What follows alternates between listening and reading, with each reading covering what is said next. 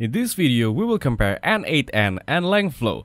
If you guys want to get started with either N8n or Langflow, you can use the links given down in the description.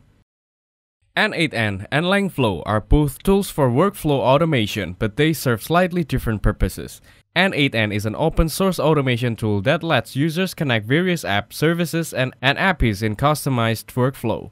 It's highly versatile with large section of integration, and its flexibility is ideal for users looking to build complex multi-step automations. However, its customizations and features may require some tactical skills to fully utilize. Langflow, on the other hand, is specially designed for building and deploying workflows involving natural language processing or NLP tasks.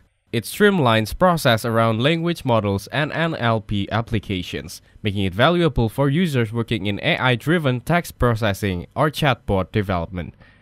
While more specialized, it lacks N8n's broad application integration and general automation capabilities.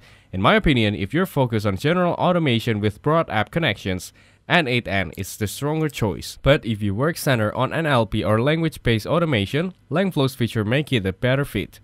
So that's comparison between N8n and Langflow. Make sure to use the links given down in the description to get started with either N8n or Langflow. If this video was helpful, please consider leaving a like and subscribing to my channel. With that being said, I'll see you in the next video.